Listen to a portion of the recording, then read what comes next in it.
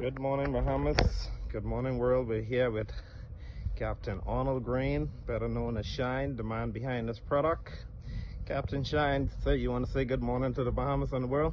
Good morning, Bahamas. Good morning, world.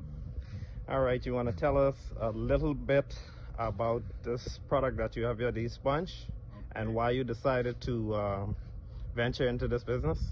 Well, with these sponges now, you know, COVID caused the Bahamas, the tourists, the fishing industry is slow. So I have to do something. I ever was a sponger, you know. This area I went into for these sponges, I went in two and a half years ago and cut the sponges. And this is the result of cutting the sponges 2.5 years now. You got 6 inches, 8 inches, 10 inches.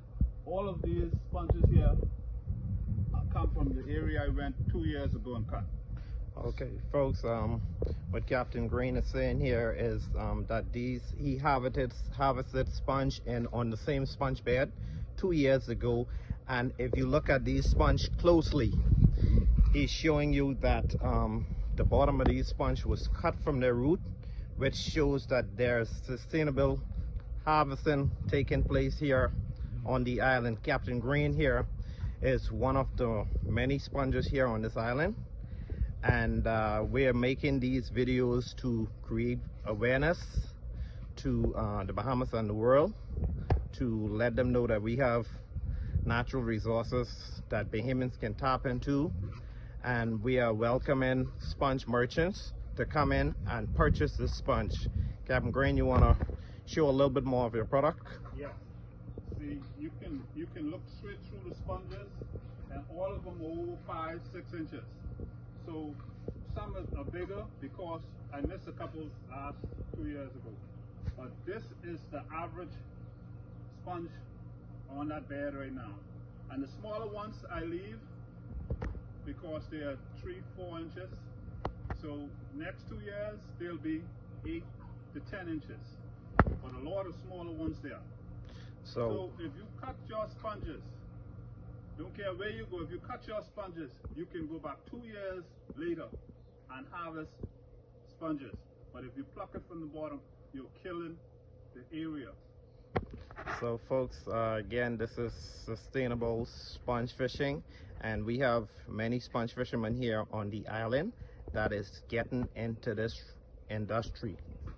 So we're coming to you from Shine's backyard, and the reason he has all these sponge laid out here in the backyard, and don't get me wrong folks, this is not the same shipment that he had 2 weeks ago. This is the result of 5 days of sponge fishing, and today is sales day, Captain Green, so you're going to be counting them Benjamins. Yes, I'll be counting some Benjamins, man. So you want to tell us how many pieces of sponge that you have here on the ground? Well, I have about 3,500, and if you run them off the $1.50, you can do the math yourself. Okay, there you have it, folks. Captain Green, he's happy this morning because he's waiting. We have what, 2-3 sponge merchants here on the island that comes in and purchase this product. Yeah, and folks, I will tell you, I have 95% number one, 95% number one, and the rest is number two. So if you feel these sponges, they bouncing, man, they bouncing. Folks, I welcome you to come to Mangrove Key to purchase some sponges and see for yourself. Yes. Mangrove Key is the place to be for sponges. Yes, folks, and for the record, Captain Shine Arnold Green is also the owner and proprietor of Green's One Stop Conch Spot, where you can get your fresh conch salad, you can get your cracked conch, cracked lobster, cracked grouper, and his motto is from the ocean to the fire to your plate. His seafood just don't get no fresher than that. So we're welcoming you to come down to Mangrove Key and patronize and make yourself at home and be a part of what we have to offer.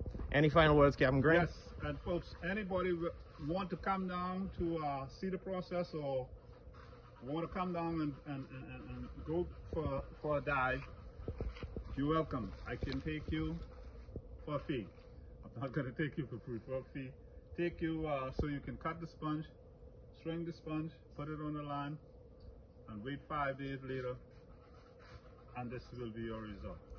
And what you're saying is, if someone wants to come down to Mangrove Key and have the sponging experience, you're willing to take them out on the sponge bed and they can cut a few sponge and process it themselves and actually take the sponge back home with them, or they can sell it to you and you can then sell it to your merchant? Right, yes. They can do that. Okay, folks, from Shine's Backyard, we have another episode of sponge fishing in Mangrove Key, and today is sales day, so in about an hour or half hour, the merchant's gonna show up and they gonna negotiate the price of these sponge, and Shine is gonna be smiling all the way to the bank, folks. So have a nice day, and we'll be back next time with another cut from sponging in Mangrove Key.